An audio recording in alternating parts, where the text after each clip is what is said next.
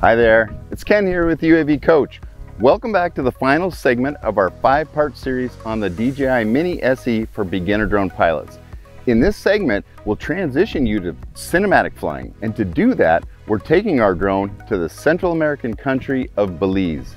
In this video, we'll pull together pieces from the previous videos to show you some methods and techniques for capturing cinematic shots using your Mini SE. We'll cover the 4 intelligent flight modes you get with quick shots in the DJI Fly app, but we'll also show you how to manually execute those flight maneuvers. And we'll lay out some standard moves that you can use over and over again to create great cinematic shots. So let's dive in.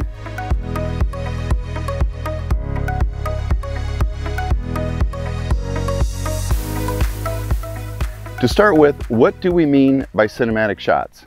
And what are they used for? My definition of cinematic is to capture motion pictures in a visually appealing or unique way. This can be done by using your drone to do one or all of these 4 moves. Number 1, you either push in or you pull out from a subject or a scene. Number 2, fly high or fly low to give perspective. Number 3 is roll the gimbal up or roll the gimbal down to reveal a subject or a scene. And number 4 is a flyby or around a subject for a parallax effect.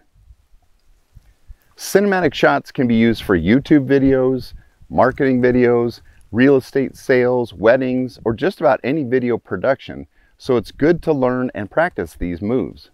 Let's start with the intelligent flight modes in the DJI Fly app. As I mentioned before, when using any automated flight modes, you should always keep your thumb on the flight pause button in case you need to stop the drone. The first intelligent flight mode is called the Dronie. It's where you pull up and away from a subject. The second DJI intelligent flight mode is the circle, where you circle around a subject, keeping the subject centered. The third intelligent flight mode is called the Helix. This is where you spiral up and around a subject. And the last is called rocket. And this is where the drone just pulls up and over top of a subject looking down. The intelligent flight modes are great for getting consistently good shots, but they can't always be relied upon. And to become a great drone pilot, you should learn how to perform these manually. So let's start with the Dronie. The Dronie is accomplished by pulling back on the right joystick and then slowly move the left joystick forward or up. Depending on the scene, you may need to slowly roll the gimbal down to keep the subject in the frame. This takes practice doing all 3 moves at the same time. Make sure you know what's behind the drone before doing this, or you could crash into something. The circle, which is also called the orbit, is done by moving the left and right joysticks in opposite directions, depending on which way you want to circle, either clockwise or counterclockwise. I find it easier to start by slowly rolling the drone with the right joystick, then add left joystick as appropriate. The Helix can be a little difficult, but again, practice makes good.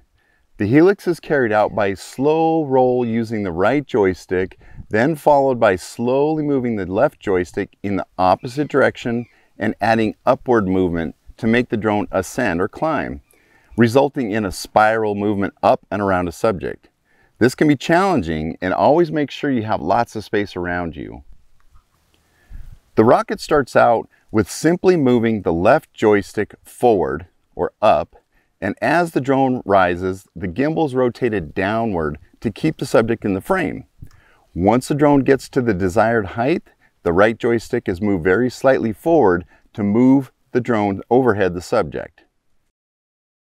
These moves are very specific maneuvers that can be useful, but in reality, you will probably use a combination of these to capture cinematic footage. Again, the goal is to capture motion pictures in a visually appealing or unique way. So practice pushing in or pulling away from a scene, then add in altitude or decrease altitude to see how that affects a shot.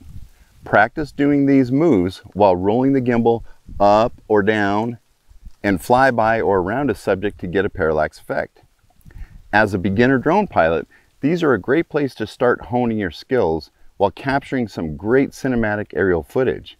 As you become more experienced, you'll learn different techniques or combinations of these moves to create your own brand of cinematography. Just remember that cinematic drone footage should tell a story and be visually appealing or unique. All right, that's all for this video and this series.